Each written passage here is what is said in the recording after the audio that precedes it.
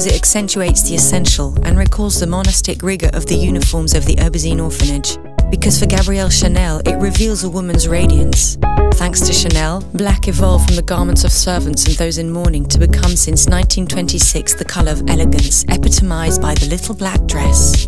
I impose black, it reigns still, because black trumps all, Mademoiselle declared.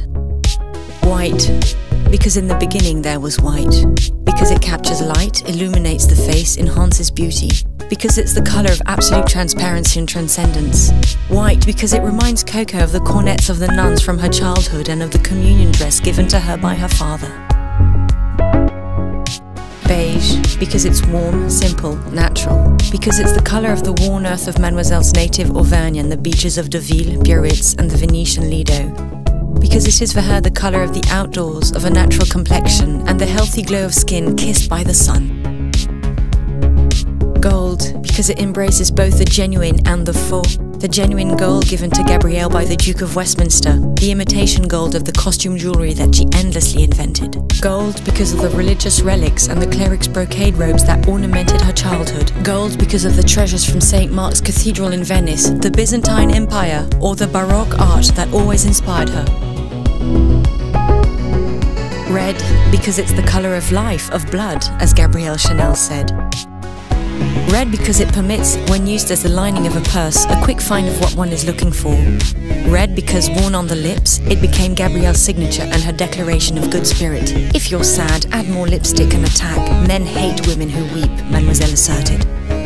Black, because it creates depth among other colours, because it stands out against a white label, shines in the makeup case's luxurious lacquer, lines eyelids and enhances lashes.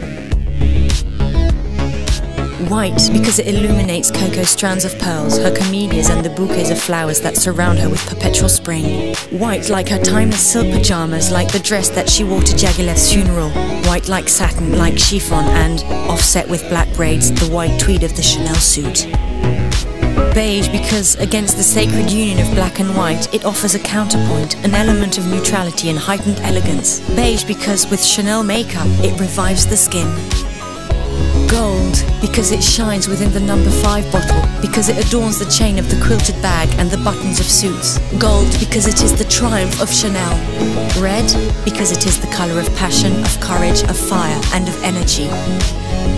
Finally, black and white together, because one cannot exist without the other, because they are absolutely pure and in perfect accord, because they are the stroke of Karl Lagerfeld's pen, because they are the signature of Chanel.